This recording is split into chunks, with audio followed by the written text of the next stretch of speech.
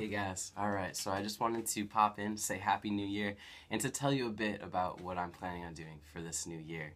So, in more abstract terms, concrete terms is I'm working on a memoir, I'm working on my EP that's coming out next month, I'm working on a whole bunch of things. So, yeah, there's a lot of concrete things, but for emotional things and for things that I want to do this year, I kind of narrowed it down, and I'm trying to keep this succinct because you know I go off on tangents.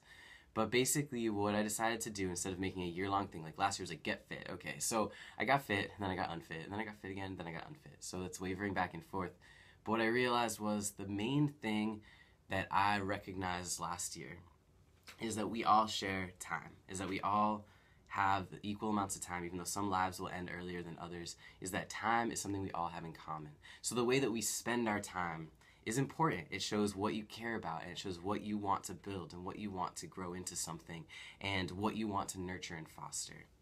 For me, something that I realized, truthfully, is that spending time on another person makes me feel really good. If I can spend time on someone else to make them feel really good and that together we can move forward like feeling good, that's fantastic. And so instead of this year having a concrete resolution for myself, like, oh, get a six-pack, or like eat better, or, read the paper every day, I was thinking that basically what I would do instead is every day I would do one thing. And that thing is to compliment both a stranger and a person that I know.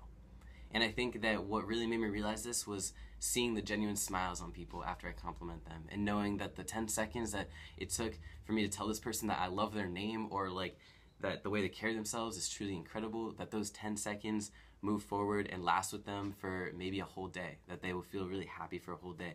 And not only that, but if I'm going to be complimenting people that I know, it strengthens those relationships and it brings those friendships closer together in that authenticity. And when I think about when I get complimented by somebody that I don't know versus somebody that I know, both are meaningful in different ways. And so I'm just putting that out there. That's what I'm planning on doing this year. And for accountability, the more people I tell that I'm doing it, the more likely I will stick by doing it. But my goal is to compliment both a stranger and a person that I know and care about every single day in 2015. In fact, I'm going to try and write them down so that I remember and that I really hold myself accountable.